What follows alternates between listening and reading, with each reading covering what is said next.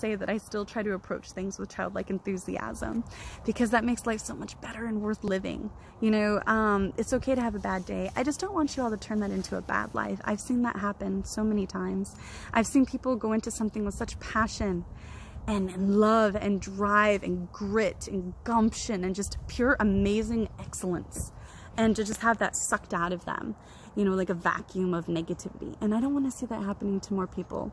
So if more people get in on conversations like this and join together in real solidarity without any design or agenda behind it, I think the world would be such a better place. And that's what you guys represent to me. And I hope that you guys see that in yourselves. Be on the lookout for a blog I will be posting on my website and on Twitter, where I have more lessons and things that I have learned in my short time on this planet. Until next time, thank you so much for liking and subscribing to my YouTube channel. You all are awesome.